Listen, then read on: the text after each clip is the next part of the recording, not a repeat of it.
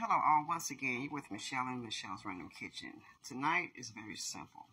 All I did was let me show you guys, reach over. These are just simple ramen noodles, some mushroom, green cabbage.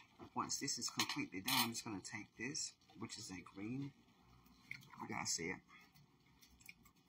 onion, put it on top, and that's going to be it. Like I said, this is just simple ramen noodles, broccoli, purple cabbage, and we got some mushrooms there, little dices on top. And that's going to be a meal for tonight. Something quick and simple when you've had that long, hard day and you want to get those veggies up in there, which is what I'm solely trying to do. Like I said, guys, be good to yourself, and then you be good to others, and make sure you eat right and take care of yourself. Until next time, guys, happy eats.